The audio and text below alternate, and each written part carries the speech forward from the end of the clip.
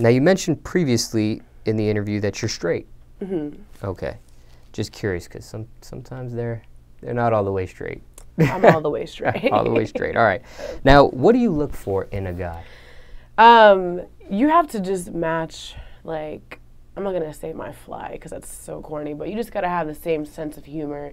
You got to have, like, ambition. You can't be a bum. Like, you have to, like, be on your grind, because I'm on my grind right now. I'm trying to make sure that when I'm older, I'm set. So I don't want to just have a guy, like, just on my coattail following, you know. I need a guy who's doing something for himself. And I want a guy who's funny and caring and not a cheater and loving. And I just want this whole list that I feel like is almost impossible to find. Now, what about looks-wise, build-wise? Is there something you like specifically?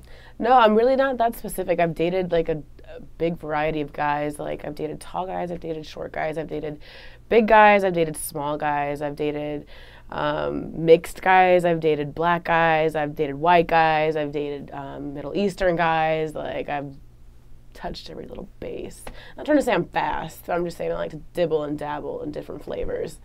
Do you intimidate guys?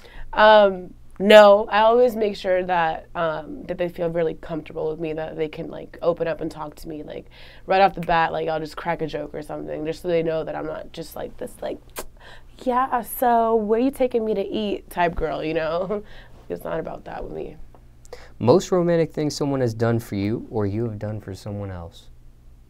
The most romantic thing that someone has done for me, I guess it's like this. I'm dating this guy right now, and we got in, like, an argument or something, and it's kind of cheesy, but, like, he sent, like, flowers and pizza to my job, which is Top Shop in Lenox, but he sent it there, and I thought that was very sweet, and maybe not romantic, but I thought it was really cute. Now, do you prefer industry men or non-industry? Non-industry, for sure. Why? Because I feel like it's just too much going on. I feel like it's girls everywhere, parties everywhere, lies everywhere. It's just too much, too much.